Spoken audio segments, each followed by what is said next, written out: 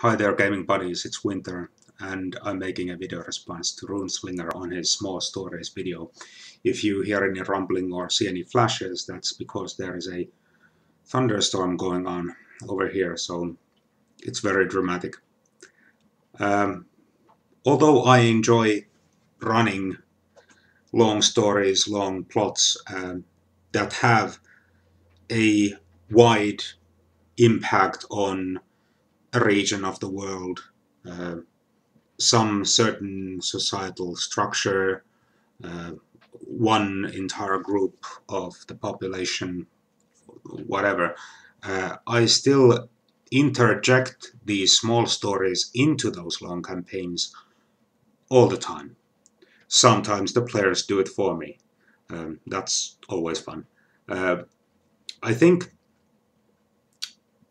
starting with the long story, the virtue of that is that there is a clear objective, something that the players can strive towards, that they can sort of, if they get a bit frustrated because things don't go their way and so on, or whatever else reason might put them in a bit of a slump for a session or two.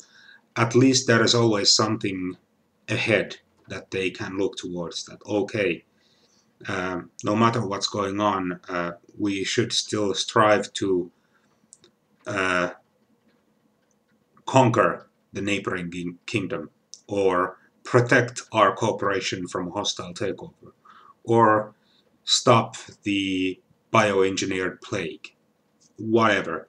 And of course, they can approach all these big goals in any manner that they see fit. Um, it doesn't have to be one specific way and shouldn't be one specific way. But that's the main strength that I see in a long campaign. It feels like it's just nice knowing that there is a definite beginning, middle, and end to whatever is going on to the game, that it's not always so open-ended and vast, because those can just get a bit, well, they can feel a bit too much, after playing in that kind of a game for a while.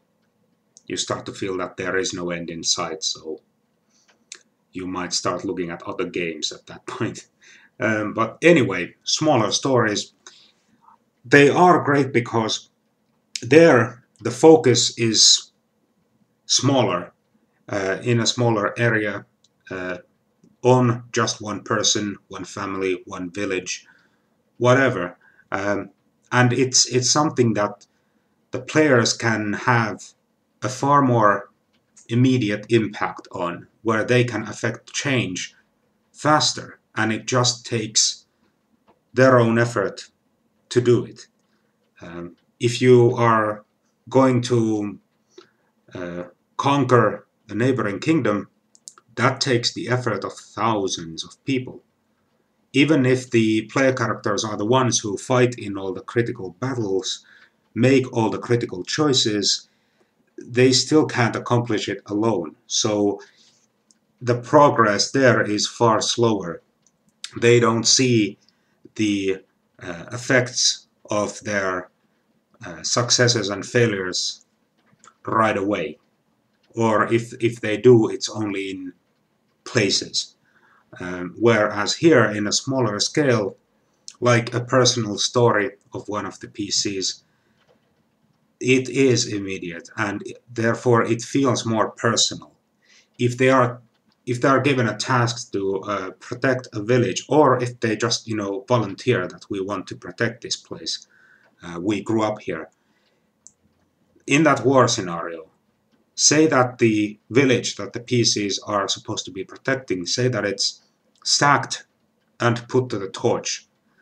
That's going to feel far more personal and have a far more dramatic result than in the long campaign scenario, if the PCs are, you know,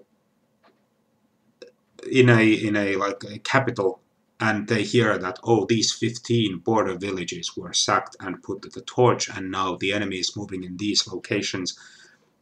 yeah, the tragedy is more widespread there, but the PCs don't take it so personally.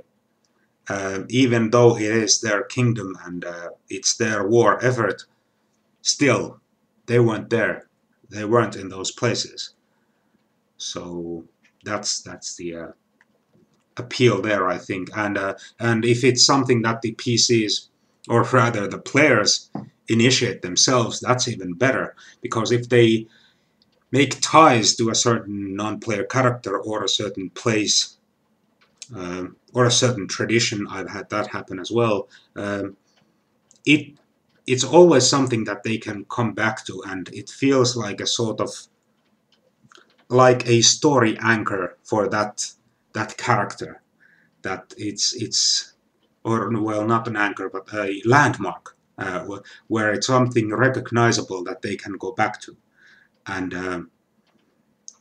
here a game master should be very careful not to mess with that so-called landmark very much, because if all NPCs that they fall in love with or care about constantly get slaughtered or kidnapped, they're gonna stop caring. So yeah, but also one other important aspect in these small stories is the fact that it actually gives the players a cool break from the big events, the main story. And that can be very, very helpful because uh, in those longer stories, getting anything significant done takes time. But if they have this sort of break with their side story, a personal story, even if it's something that the whole group takes part in, those are great because there they do get possibly a sense of accomplishment, even if it's something negative that happens, but it's still something that changes things, is something that they can have deep, meaningful interactions with. And this is one of the main things that makes the game world seem more immersive, brings it alive. But yeah, that's why I always put these smaller stories in my big ones, because if I didn't, the stories I think would not be worth telling. But yeah, I'm gonna stop recording now and watch the fireworks. So have a nice day. Bye.